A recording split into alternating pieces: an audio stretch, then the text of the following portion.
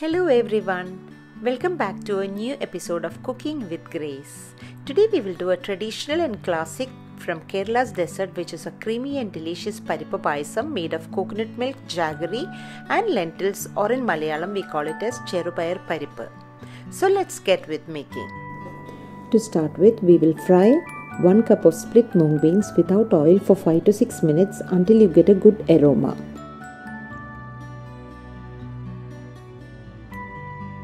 Into the same non-stick pan, I am going to add 4 to 5 cups of water, and once it's get boiled, adding cleaned lentils and let it cook completely. You can also pressure cook with just 2 cups of water if you don't have time, but it would be tasty to do slow cooking.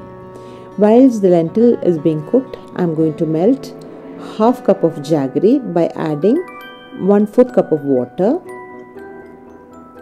Stir and melt it completely into the water and set aside.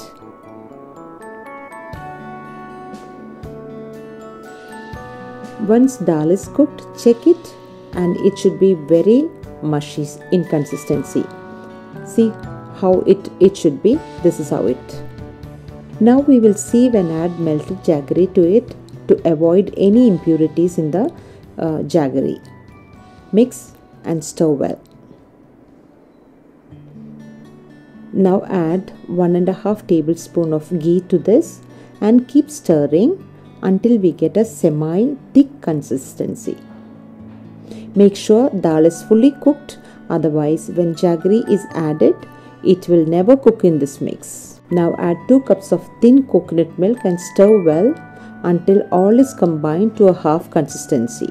Here I am adding half teaspoon of salt to enhance the sweetness. Also 1.5 teaspoon of cardamom powder and half teaspoon of cumin powder.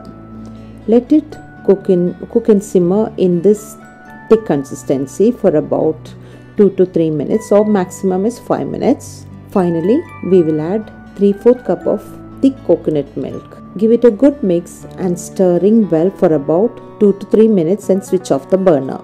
Now here I have taken 1 full coconut and extracted both thin and the thick milk.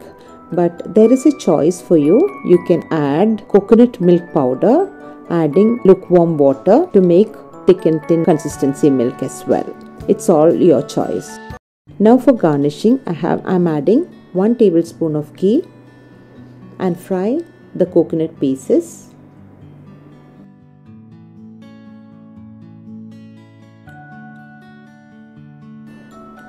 When it is light brown, add cashew nuts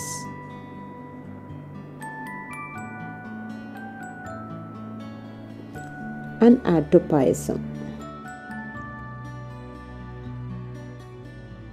In the same leftover ghee, I am frying raisins and adding into the payasam.